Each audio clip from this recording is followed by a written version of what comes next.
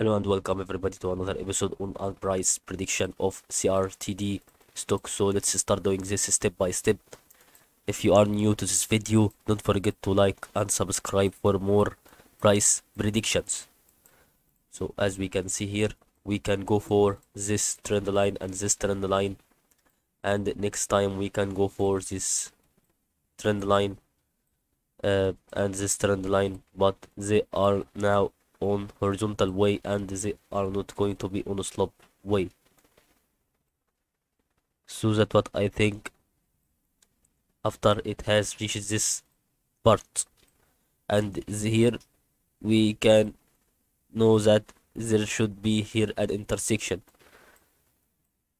and after we know that there is here an intersection, this would be important for the decrease here, and the resistance hit this trend line and rebounded downside, then it increased to be on another way because this could be depending on this level.